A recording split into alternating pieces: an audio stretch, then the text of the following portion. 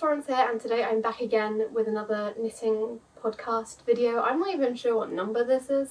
I am still at uni and will be until December, so sorry my background isn't so great, my lighting is not so great, we're just going to have to deal with it.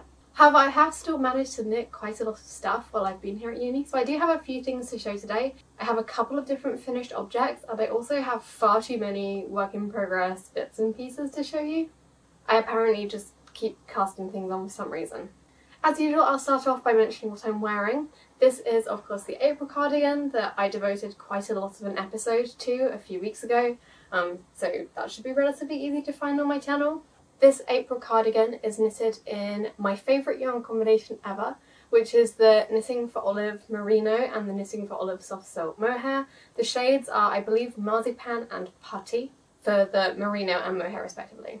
The pattern is by Petite Knit, and this cardigan is pretty much unmodified from the pattern, with the only major exception being the double knitted button band, which I talk a lot more about in that video, that podcast episode where I've just finished it, and I also compare it to another April cardigan that I made before which doesn't have this button band. I also have some details on my Ravelry, as usual. That will be linked in the description if you want to read more about how I modified this cardigan.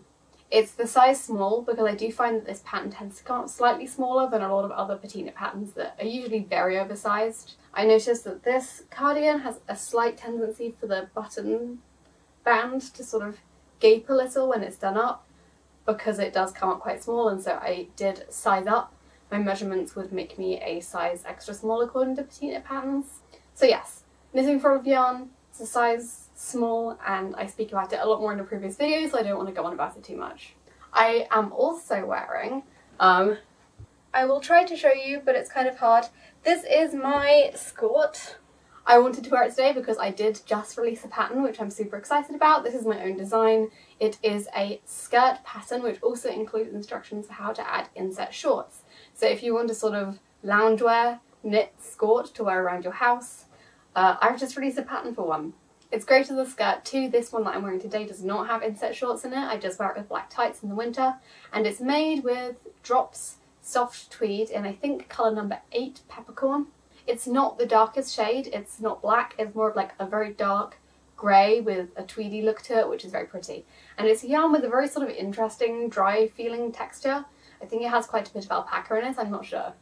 I don't generally want to use too much Drops yarn. I will buy better where I can afford it, but sometimes I can't afford it. And then it's a very good quality yarn to use given the price. I got it on sale, so I think this skirt cost less than, I was going to say £20, but I think it actually cost less than £15 for me to knit in materials.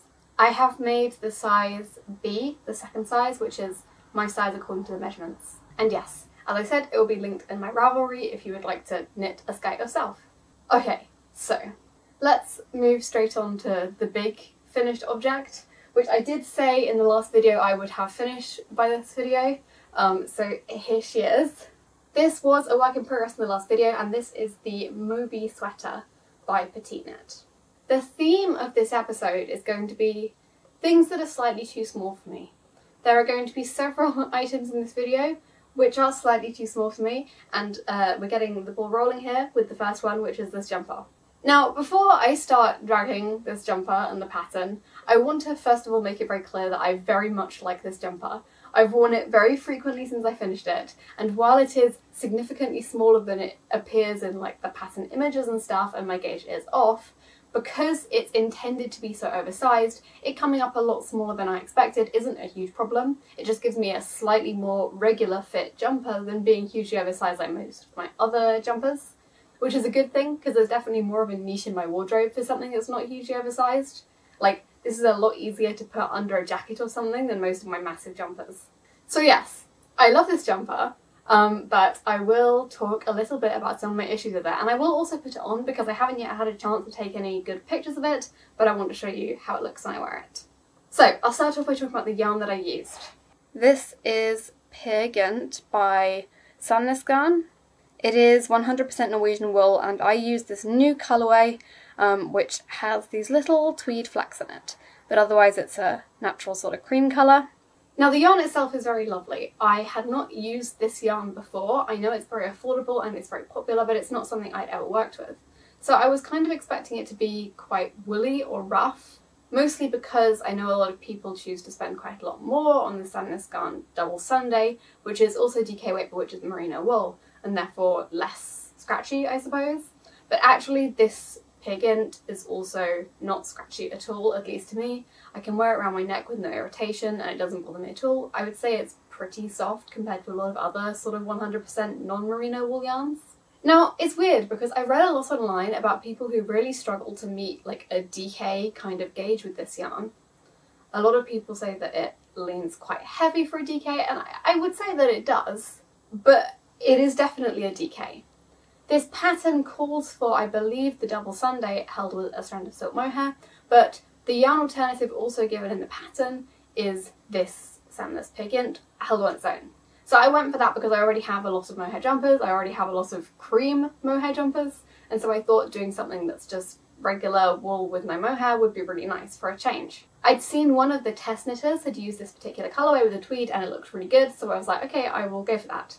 Now, what I didn't notice till afterwards is in one of the pictures or videos of the jumper that the tester who had done it with this specific yarn posted, somebody asked what size they made, and they said in the comments that they knitted the size medium, but the measurements came out around a size small. So I at least feel a little bit justified in the fact that this yarn is a little tricky to meet gauge with. Now, I mentioned last time that I did not do a gauge swatch, but once I knitted the top part of the jumper, I did wash and block that and measure it from that, and it was too tight. However, because I could block it to the width of other jumpers that I owned and like the fit of, I wasn't too bothered and just settled for the fact that it would come out smaller than it was supposed to, but still hopefully with a fit that I was satisfied with. So yes, this is significantly smaller than the size that it was supposed to be. I did knit the size extra small and it has come out quite a bit smaller than the extra small. I didn't gauge swatch because my gauge with most yarn is pretty standard, I think. Like, I'm not an especially loose or tight knitter, and so if I'm using the yarn that's literally specified in the pattern, especially because I've knitted a lot of petite knit patterns before and have always met gauge without too much trouble, so I figured that if petite knit feels that they meet gauge with this yarn, I wouldn't be too far off, and I was surprised at how far off it ended up. Okay, so let's talk about a couple of weird things about this pattern. Firstly, the pattern is not for the same jumper as petite knit wears in the pictures. There are quite a few differences between the cables in the sample that petite knit is photographed in the pattern pictures and the jumper that you get by knitting the pattern. The test knitter versions all match the pattern as opposed to the original sample, I think, as well. But the cables are actually quite different in how they are sort of arranged on the jumper. Like, I think this middle sort of lattice looking cable is arranged a little bit differently, and these cables all go in the opposite direction as well, these sort of side cables, which is very weird because I feel like the pattern should match the sample, the pattern should match the picture that is being used to sell the pattern, and yet it doesn't. Or at the very least there should be a comment somewhere about the fact that if you want yours to look like the picture, you're going to have to do some modifications, but as far as I can tell that just doesn't exist.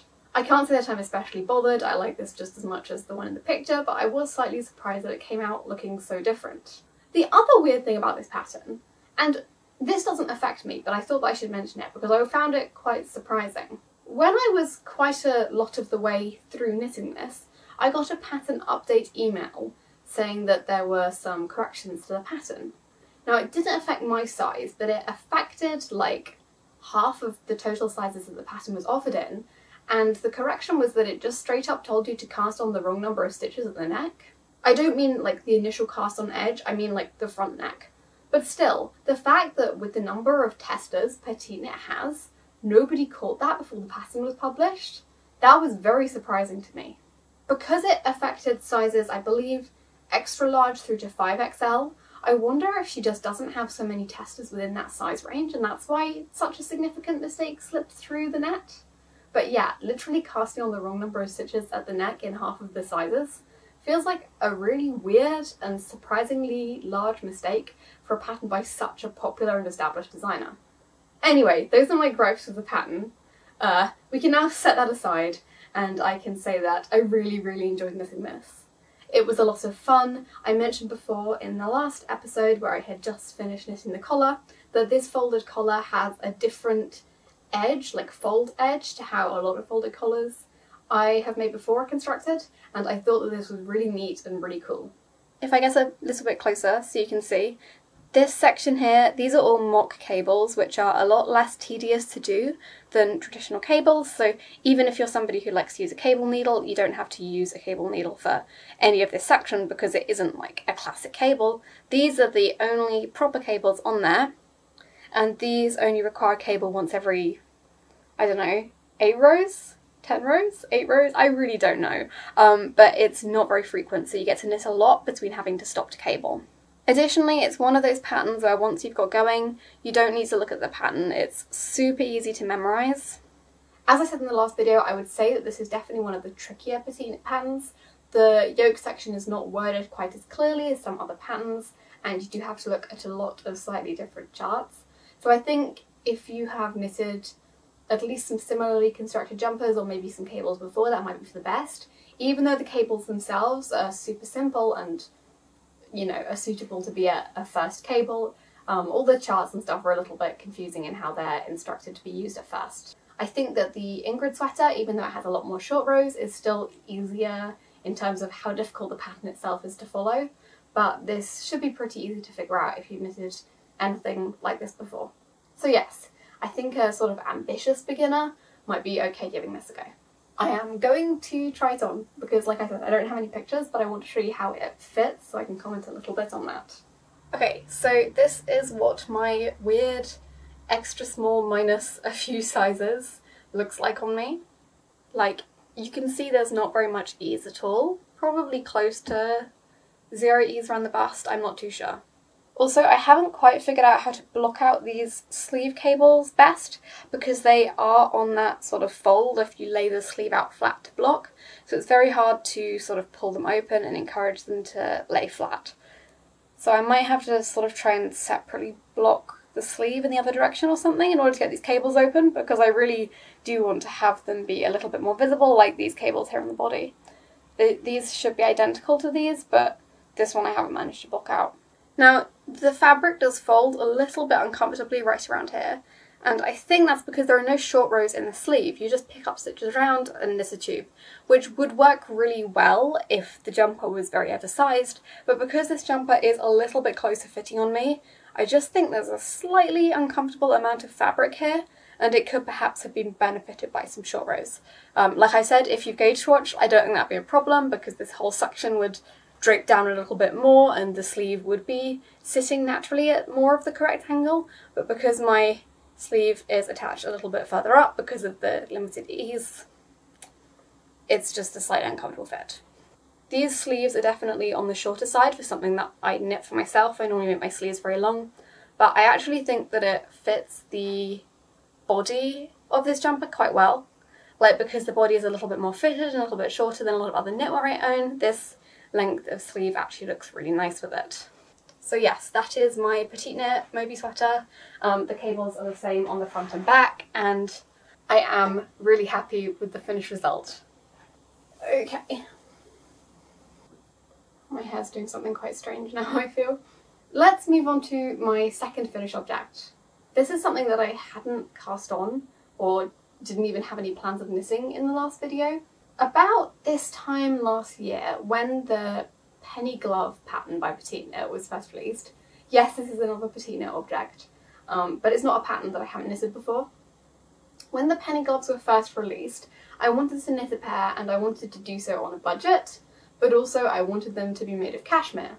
What I ended up doing was I bought one skein of Cardiff cashmere small, which is, I would say, a relatively light fingering weight cashmere yarn.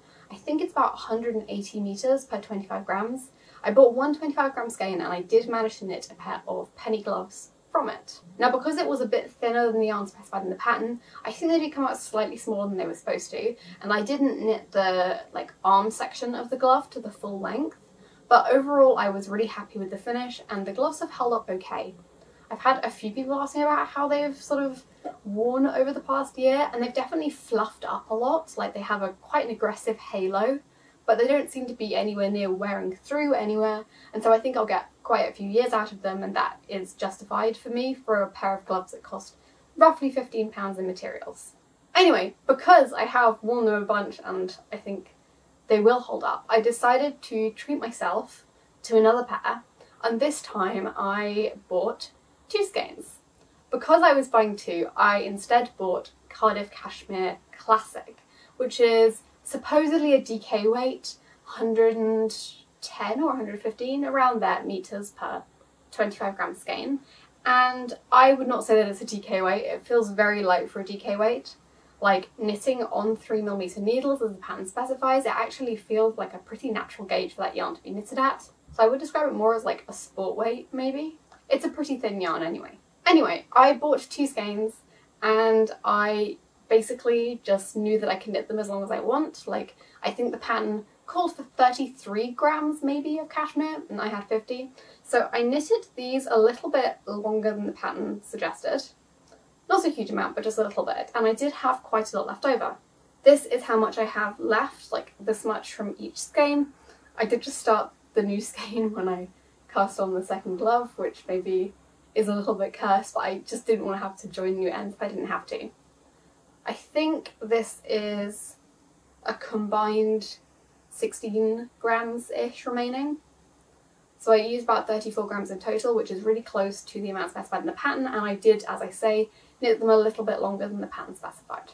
So yes, I think it would be possible to get a pair of these gloves out of 1 skein of Cardiff Cashmere Classic if you knitted the cuff section very short, because you'd only need to use like less than 10 grams less than what I used here, and you could get it out of a single skein. This amazing colour that I used is called Issey, I think. It's like a periwinkle blue. I think some people would call it like a lilac-y colour, but I would definitely say it's more of a blue than a lilac. I don't really wear purple, but I did want to step outside my comfort zone, and because it is a smaller accessory, I felt like I could go for a colour that I'm less likely to wear for an entire garment and choose something a little bit more fun. They haven't yet been blocked, so they are rolling up a little bit at the ends. I'm not hugely bothered by it. My other pair do roll, but because they have this sort of slightly rolled looking edge anyway, I feel like I just kind of embrace it. Like, if I didn't want them to roll, I'd have knitted some ribbing, and I didn't. Both of the gloves have sort of a pretty side and a side where my thumb join doesn't look quite so great, but it's not really visible when you're wearing them. So when they're being worn, they look really lovely. I will try and put them on. I have unfortunately been rowing a few times this term. I hadn't rowed since before the summer, and so my hands, and this is my last bad hand, are like really blistered, and I don't really want to ruin my gloves by pushing them over my gross hands, but oh well, I'll do it for you guys. I do want to give a little shout out to @KnittingMartha on Instagram. When I post a picture on my story of my less bad hand, I'm not gonna like show you guys gore on my Instagram, and I complained about the fact that I couldn't wear the gloves that I just finished that morning. There were a lot of guesses as to which sport I do that could have caused this very minor injury, and amongst many guesses of gymnastics, pole dance, weightlifting, climbing, @KnittingMartha was the only person who correctly guessed that it was rowing, so congratulations. So yes, this is what they look like. They do go a little bit further up my arm, but they're contending with both my cardigan sleeve and also the fact that they are just too small for my arm. I guess I have slightly chubbier arms than this pattern is really made for. As you can maybe see, it does still stretch out quite a bit across my palm, but I think this is probably due to the fact that I have very, very large hands. Like, I have the hands of a 6-foot man, but on a 163 centimetre tall girl. I'm very sorry for that unpleasant mixture of metric and imperial. That is very British of me, I think. I did 60 rows of stockinette before I started increasing for the hand section, which is a pretty nice length, I think, and not too far off what the pattern recommends. And overall I'm super happy with them, and I will definitely wear them a lot. I think that combined with my brown pair that I knitted last year, it's a nice selection of gloves to have. Like, I have a neutral one and also a fun coloured one, so that I have a pair to match every outfit. As a little celebration, a reward to myself for getting my Scott pattern to the point where it could be released, I did jump online and order quite a few more balls of Cardiff Cashmere yarn. I have a couple of different projects in mind that will be coming up soon, and that's my little gift for myself. They haven't yet arrived though, so that will be an acquisition in my next video. Okay, so those are my finished objects, and now I will move on to stuff that I have in progress at the moment. I will start off with the big one. I'm not sure if I mentioned before on this channel, I think I did, because I do tend to talk a lot about knitwear that is living rent-free in my head that I need to construct somehow. I've been wanting a mini dress. Like, I had this vision of like a fitted turtleneck mini dress in a worsted weight yarn so it's not too slow to knit, and I just couldn't stop thinking about it. And here's the thing, when I'm knitting without a pattern, I find that it uses quite a lot of my brain energy. So on the occasions when I do feel up to it, I do generally take a break from whatever pattern knitting I'm planning on doing and make the most of that moment of determination and work on something without a pattern. So since I was feeling it, I did actually buy yarn and start right away on this. My original plan was to use heavy merino from Knitting for Olive, which I think is just straight up my all-time favourite yarn. I love how quickly it knits up, I think the colour selection is stunning, I love how it wears, and I love how it feels. It's a sort of hard feeling merino yarn, but it's not scratchy at all, and the wear is very minimal. I've used it without mohair on quite a few occasions, and those pieces look close to brand new despite very, very frequent wear. And yes, I was planning on knitting it in like one of the petroleum blue colours that Knitting for Olive do, because I thought that would be lovely, but I decided it might be a nice opportunity to try a new yarn that could potentially be a yarn substitute option for anything that I do knit using the Knitting for Olive heavy merino that's available in like different parts of Europe, I guess, and I think it's pretty widely available in America as well. I believe this is a French brand, and I again am going to butcher the pronunciation, but this is the Rerum Natura Gilliatt. That doesn't sound very French, but I don't know how else you'd say it. Gilliatt? Gilliatt? I don't know. This colour is poivre. It's like a very pretty mid-brown colour. My colour choices are pretty limited by what I could find in stock in large enough quantities to knit a whole dress. I ended up buying 5 of these. Each skein is 100 grams, which is quite nice. So it's like double the size of a skein of the heavy merino. And it includes 250 meters, so it's the same yardage per 50 grams, but the balls are twice as large. It's 100% merino wool, I think, and it has kind of an interesting texture. Like, it doesn't offer very much stitch definition. I find that the knitting looks almost felted when I knit it up, and it's very stretchy. But again, it has that sort of nice, hard but not scratchy feeling that I enjoy about the Knitting for Olive heavy merino as well. The gauge is roughly 18 stitches per 10 centimeters, which is exactly the same, and it is exactly what I was looking for. So yes, I think I'll add this to my family of really lovely 18 stitch gauge yarns. This, the Knitting for Olive heavy merino, the Filcolana Peruvian Highland wool is a great option, Cascade 220 if you live in America, and this one, which I will get back to in a minute, but I'm not even going to try to pronounce. So yes, I bought 5 of them. I don't know whether 5 of them is going to be enough for this project. I'm currently just starting number 2. Which way round is it? This way round, I guess. I still have my needles in the collar. I think it's approaching the length I want, but maybe I will miss a little bit more. I've not been having very much fun with it because you guys know I hate small diameter knitting. Like, I use magic loop for everything before I go anywhere near a 40 centimeter or shorter needle. This is both small diameter and also full twisted rib because it's folded over. I can't even like half-ass it and do half twisted rib. Like, this is proper twisted rib purling through the back loop. It's very hard to hold up without the shoulders sort of tipping over. But yes, I have joined under the arms and knitted what, like probably almost 10 centimeters under the arms. So far it fits pretty well. I think it stretches a little bit over my shoulders, but not enough for me to want to rip it back. The yoke depth is good and the fit is good. It has just a tiny bit of negative ease as I decrease towards my waist, which is exactly what I wanted. It's been quite quick to knit, and I think I have a pretty good vision of what I want, with the one major exception being I don't quite know what I wanted about the hem. I don't like sort of pencil skirts. I want it to be more A-line, like fitted in the waist, but then increasing rapidly enough that it doesn't hug my thighs. I don't want that. I want it to be a little bit roomy. So then I'm nervous about doing ribbing on the bottom hem because I feel like that's likely to suck it in unless I block it with a lot of aggression and some pins, which I don't really want to do.